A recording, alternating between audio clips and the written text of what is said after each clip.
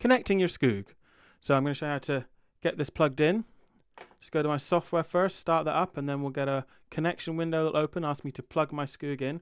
Now it's a simple USB connection, but it's important that you are not touching or handling the Skoog when you make that connection, because the Skoog calibrates on connection.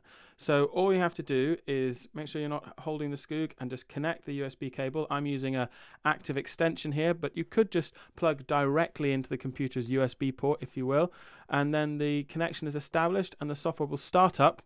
And the first thing that we see in the software is a little shortcut window that gives us a few options as to what we want to do with the Skoog software. Here we go. I can go straight to Skoogmusic there. I could open the user guide, or I could launch the Quick Start Wizard, which is a useful, handy, interactive demo which can show you how all the features work. Let's go straight to Skoog here. There we go, and now we have it. My Skoog set up and ready to go. Now if you are using it on a mount like I am here, then it's important that you have the mount set up and the Skoog in the position you want to use it when you make the connection at startup, so that it calibrates in the position you're going to use it.